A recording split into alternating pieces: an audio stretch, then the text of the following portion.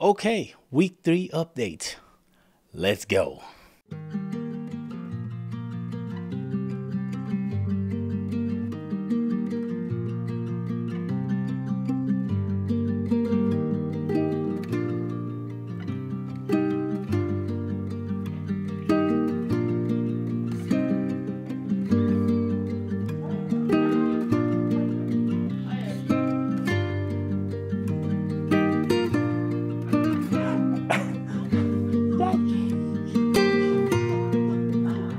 Look at this. You guys think I'm cutting it a little too close? That is way too close for comfort. Let's see how this is gonna go. Okay, verdict.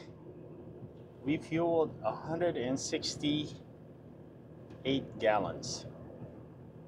This freaking truck is scaring me, man. It's just a scare tactic. That's all it is. That Freightliner, I could get that one to about 5 gallons on the tanks left.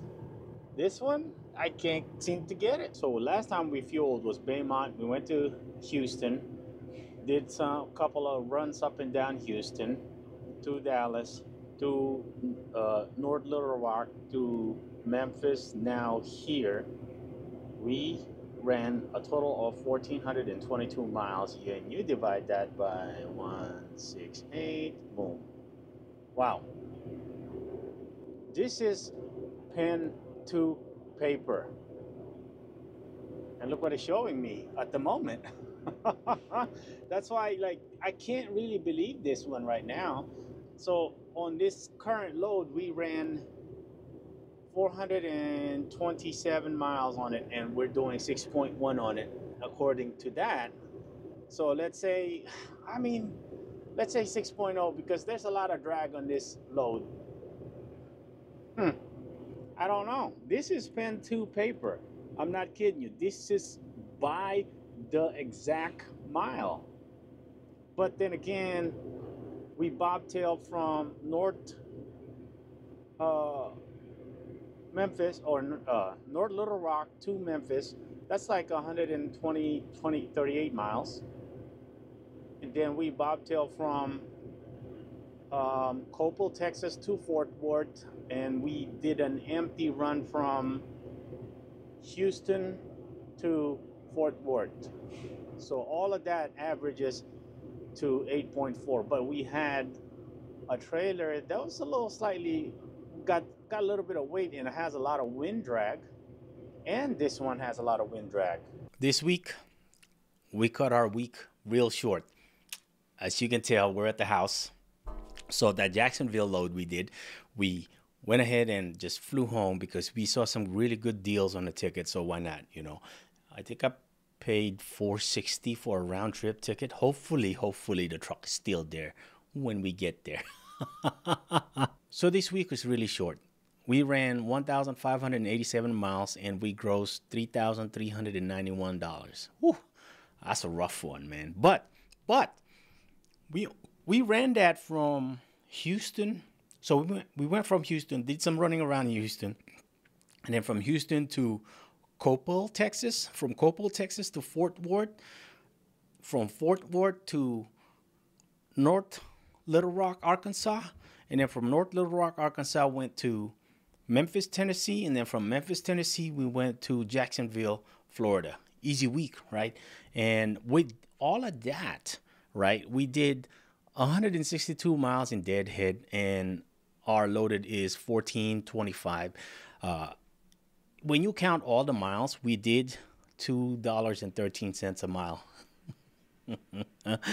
but there's an upside to it. When you count just the loaded, we did $2.37 a mile. Okay. The caveat to that, like, as you can see, we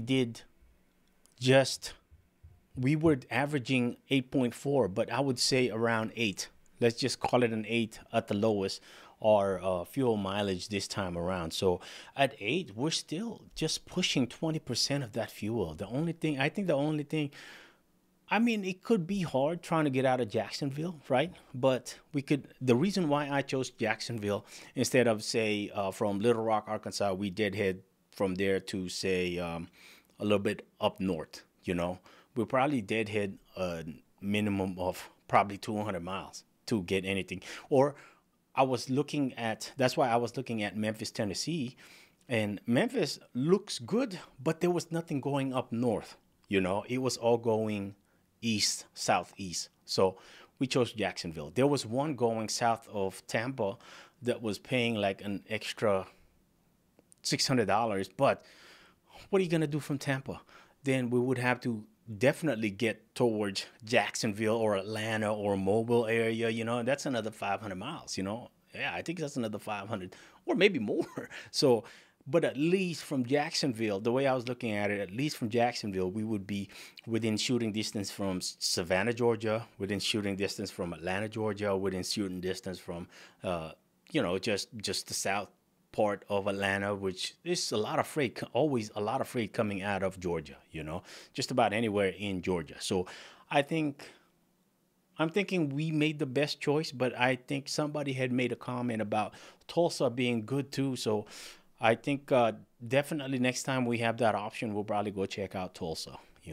Now, what do I think about our power only so far? Man, as far as power only, I think it's good, but I think it's a little slow. The reason why I say it's a little slow because we are picking and choosing our battles, right? Uh, that last load that we did, man, that paid 240 a mile, something like that, 230 a mile, 240 a mile going to Jacksonville.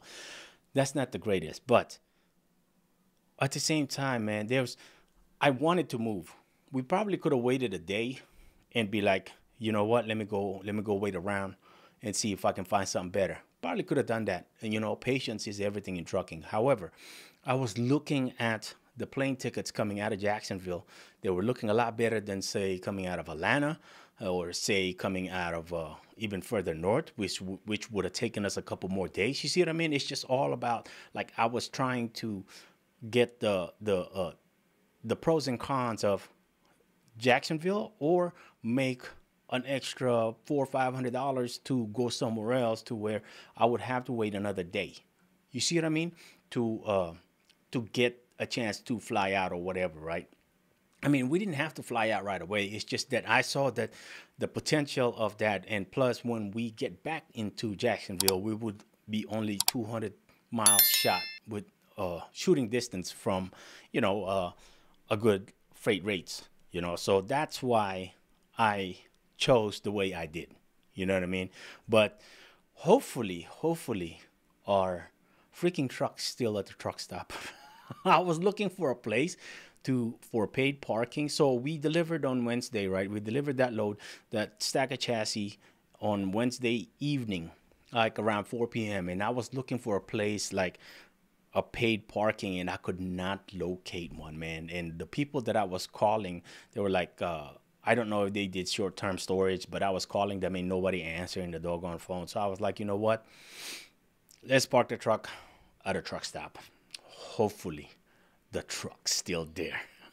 We will see y'all week 4.